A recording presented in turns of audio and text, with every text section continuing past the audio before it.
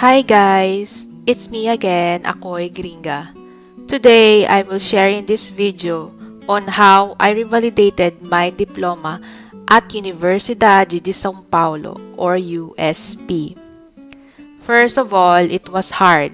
Yup, because I don't have any idea what public university that I could have a chance to revalidate my diploma. I asked some foreigners or gringos who tried to revalidate their diploma, and unfortunately, it was unsuccessful for some.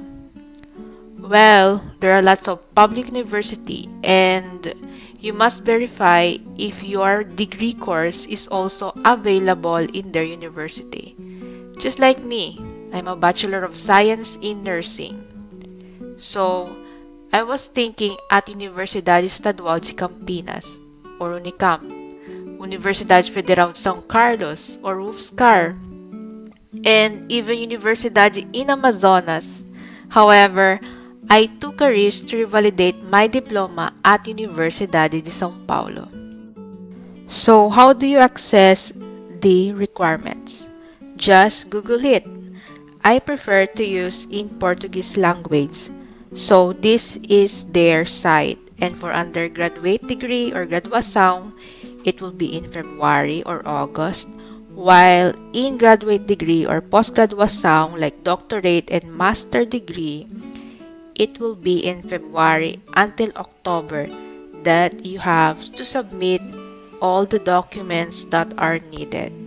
So you have to complete their requirements and you have to read it carefully, the step-by-step requirements or the step-by-step that you have to complete. Do I need to translate to a sworn or certified translator all of my documents in Portuguese? My answer is it depends upon the university. But I suggested to translate the only summarized descriptions of the academic history and your diploma. At the unit's discretion, additional documents or translation may be requested, and this request will be informed by email. Do I have to take an exam to revalidate my diploma? Well, some university like USP, in nursing, you need to take a written and practical exam. Other university, you need to take some subjects that are recommended by the university.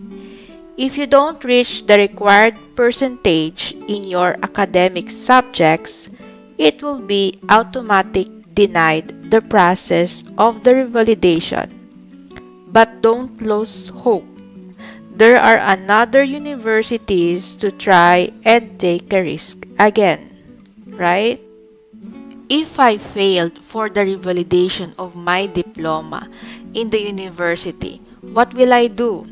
Well, my answer is try in another university and check their requirements because it is not possible to have more than one application at university for the same degree, nor to appeal again in case the appeal is denied by the council.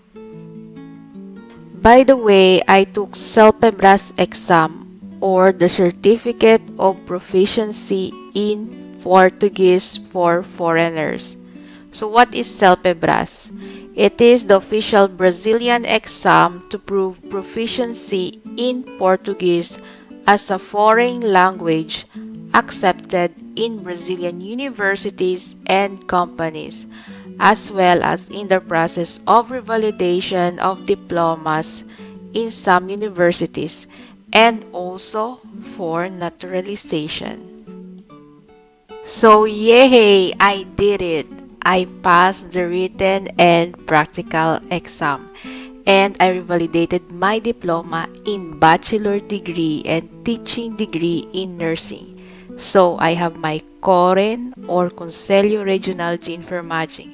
Of course, it is equivalent as a registered nurse here in Brazil. Anyway, according to USP, I am the first Filipina nurse to revalidate the diploma in the university. Well, I can say first Filipina nurse here in Brazil. And I even made it to the best university of Latin America. Yes, mabuhay! Ciao!